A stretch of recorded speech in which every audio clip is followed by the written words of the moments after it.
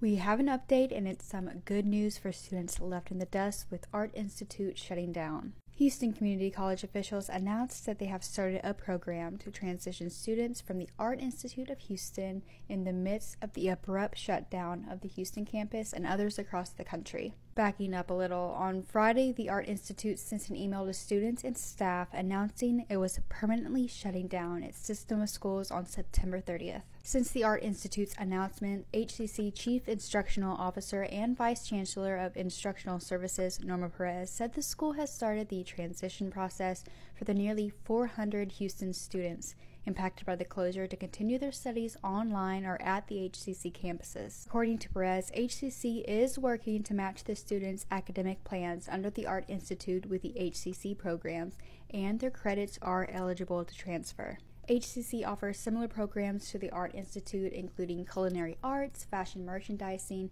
and baking and pastry. Interested students can learn more about the transition process and any financial aid questions at the HCC website.